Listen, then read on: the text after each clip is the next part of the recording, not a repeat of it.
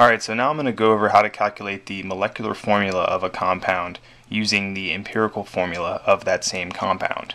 So, recall from the difference between molecular and empirical formulas that the molecular formula is always a whole number multiple of the empirical formula. So the way to express this using an equation, we can say that the molecular formula equals the empirical formula times n, where n is equal to 1, 2, 3, etc. Well, since we're talking about the same compound here, it's also true that the molar mass of your compound in question is going to be a whole number multiple of your empirical formula molar mass as well. So I'm going to fill that in.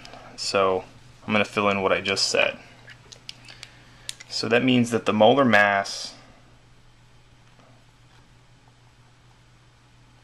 of your compound in question, whichever one you're trying to find the molecular formula for,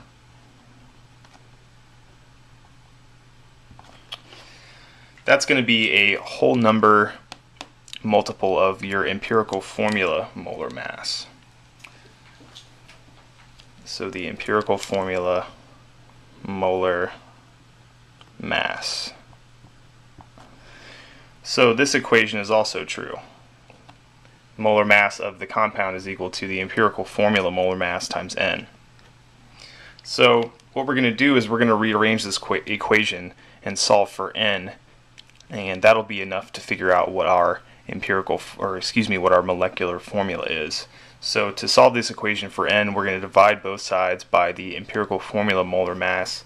And I'm going to be lazy and just change this equation around and say that n is equal to the molar mass of the compound divided by the empirical formula molar mass.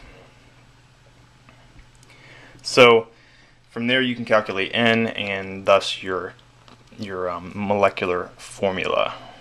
So that means that all we need are the empirical formula and the molar mass of our compound, and we can calculate the molecular formula. So let's do an example where we do that. So suppose I have a compound and I determine the empirical formula of that compound by experiment, and I found the empirical formula, so I'm just going to label that EF. The empirical formula is equal to CH. So if the empirical formula is CH, then the molecular formula could be CH, it could be C2H2, it could be C3H3, it could be C4H4, and etc. So the empirical formula is just CH, and the molar mass of this compound, I'm just going to label that as a capital M, the molar mass of the compound, so I'll just put sub C.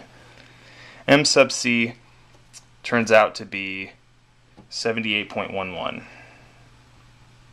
and this is grams per mole. So we have the empirical formula, we have the molar mass of our compound, so now we can calculate n, and then we can use n to determine the molecular formula. So remember that n is equal to the molar mass of your compound, so my capital M sub C, over the empirical formula molar mass. I'm just going to call that capital M sub EF. And at this point all you have to do is just plug the respective values in and you'll have your n. So for the molar mass of my compound, that's 78.11 grams per mole, so 78.11 grams per mole. And then the thing that I'm dividing this by is the empirical formula molar mass. To calculate the empirical formula molar mass, all we have to do is just look up carbon and hydrogen on the periodic table and then add the mass of one carbon atom to one hydrogen atom. So if we do that, we'll end up getting 12.01 plus 1.008, and that sum is also going to be in grams per mole.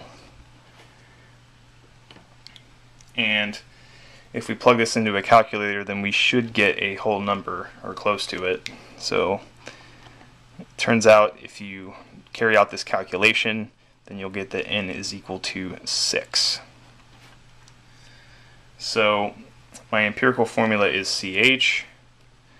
The molecular formula, I'm just going to call that MF. That's going to be equal to N, which is 6 times CH, or simply C6H6. So we just successfully calculated the molecular formula of our compound using its molar mass and its empirical formula, which could have been determined by experiment or it could be given in a problem, who knows. So let's do one more.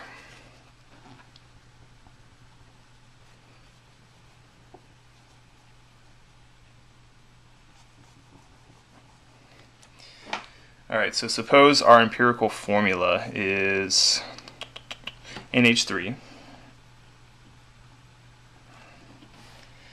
and suppose that the molar mass of this formula, or excuse me, of this compound that has this empirical formula NH3, suppose the molar mass of that is 33.77 grams per mole.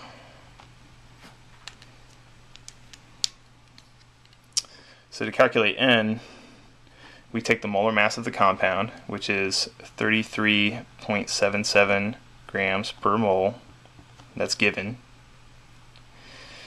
And then we have to divide that by the empirical formula molar mass. So to get the empirical formula molar mass, I'm going to take the molar mass of nitrogen, which is 14.01 grams per mole, and I'm going to multiply that by the 1 nitrogen that's in there. And then I'm going to add to that the quantity of the molar mass of hydrogen, which is 1.008 grams per mole. And there are 3 hydrogens, so I'll tack on my times 3.